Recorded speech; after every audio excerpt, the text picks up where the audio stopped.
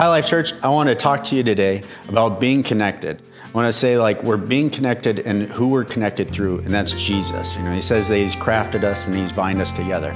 And it's easy sometimes to get these different ideas and to think that we're okay, especially after we've been saved, because we tend to think that, for some reason, we tend to think, oh, we're saved, we're good.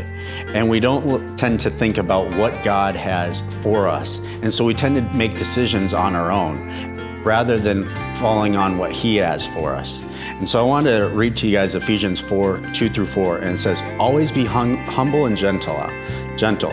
Be patient with each other, making allowances for each other's faults because of your love. Make every effort to keep yourself united in the Spirit, binding yourselves together with peace.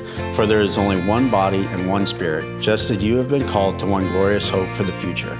And when we talk about that and being humble is really not the word that a lot of us have described in the past. A lot of times we think that it means being shy or standoffish. And really what being humble means is being submissive to what God has planned for you, to what God has called you into. And so when you start to take those steps and follow what God has for you in life, you're starting to be humble in that moment. And when you're humble in that moment, you start to take on what Jesus has for you. And when you start to do that, we start to develop ourselves as Christians and start to make the choices that God has for us. And then we start to walk in love towards each other because we start to see each other the way that Christ sees us. And we start to see each other through the way that Jesus sees each other. And then we can start walking together, as it's saying here in these scriptures, as we walk in peace with one another.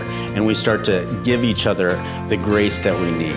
And when we do that, we start to come together and we start to focus and be who we're supposed to be as Christians.